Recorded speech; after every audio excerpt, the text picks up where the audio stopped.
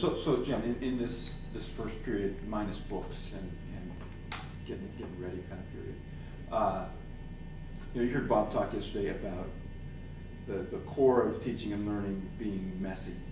Mm-hmm. And I'm thinking that you might be thinking that in your third year, as you did the first part of that school year, that was quite messy or messier than that first period in your second year when you started right off with the books. Mm-hmm. And people started on different notes, easier to get notes. Would you say it was messier that third year? And if so, how do you get through that mess?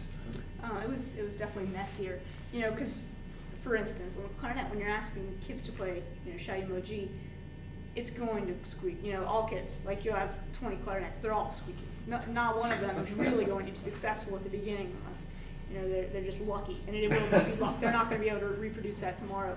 So that's extremely messy learning for the kids. But going through that process of, not succeeding and then succeeding, that's going to be much more valuable to them in the end. I mean, I suppose patience would be a word that would right. that you needed at this beginning period. You knew where you headed, but you weren't going to get there in a really clean way with every student. And so, and not fast. So, how do you deal with that? Because day 3 is going to be a lot like day 2, and you're going to have more squeaking on day 3, and somehow you put up with that and got through it, got the students to be successful along the way.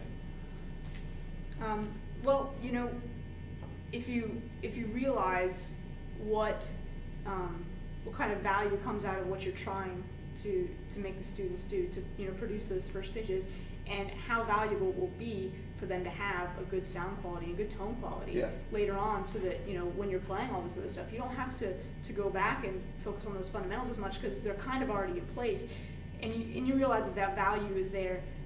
I mean, that kind of helped push me through to realize that I'm going in the right direction. I hear a lot of squeaking in the room right now, but I will be going in the right direction. And then when the kids do, get to play all the G, and you get a whole section of 20 clarinet players playing a low G, it sounds awesome. It sounds beautiful, and that's a really exciting day. But getting through that process, really keeping my spirits up and keeping the kids' spirits up, that was a bit of a challenge at first. Reminding them that it's a good thing. Squeaking, go for it. Go squeak, get it out of the way, because you're going to squeak your entire life. We're all going to fall flat on our face at some point. So get it out of the way, and squeaking is bad, and go for a good sound. And now you can tell the difference between squeaking and a good sound. Yeah. So for me, having a student sit there and kind of frustrated and squeak, and not be able to cover those fingers, and then when they do cover those fingers, that was a very discernible difference that they can make when they're playing, and they can do that at home. Make that difference between this was what I was shooting for, I didn't get there, but then I did get there, and this is what I had to do it. Yeah. And that kind of reward, it's really apparent to the students, and it's really apparent to the teacher. Yeah. So if I'm understanding what you're saying, Jen, that having the difference between being able to get the low G and everything else while you're trying to get the low G is such a distinction. So everybody knows when they're getting it and when they're not. Is that what you're saying?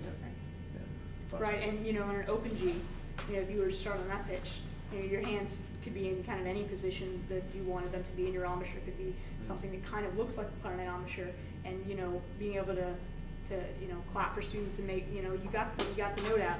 That's not the kind of reward that's going to provide any kind of future for them as a musician. Yeah. Because then after you get to the music later, you're going to have to go back and fix all that other stuff, and then G's are eventually going to come up in music, low G's, and you're going to have to deal with that. At another time, by the time they already have all these bad habits they've created by playing, the wrong way. Yeah. In looking at the tape of the final concert, what I was just noticing is the sort of ease with which, two people come play a duet, or somebody play a solo, or a quintet would sit down and play. And I assume that's because that just happens in class all the time, right? Right. Yeah. Yeah, individual playing in class, it happens every single day. Without, any exception. Yeah. In order for students to make decisions about how they sound, I have to make the decisions for them first. So, in the beginning days, very beginning days of instruction, kids are always doing stuff, by themselves.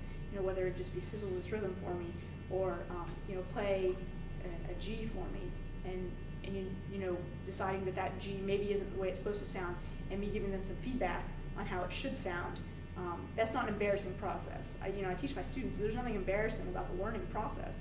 The learning process is like you said, it's messy. And all of us are going to fail sometimes, and that's okay, because we have to fail in order to get to where we want to get, to succeed. Not one clarinet player is going to play that G successfully the first time. So they will have some experience with failure, and it's how I react to that kind of teaches them how to react to that themselves. It's a good thing, because now we know what we're doing wrong and what we can change to do differently. So students play all the time in my class by themselves.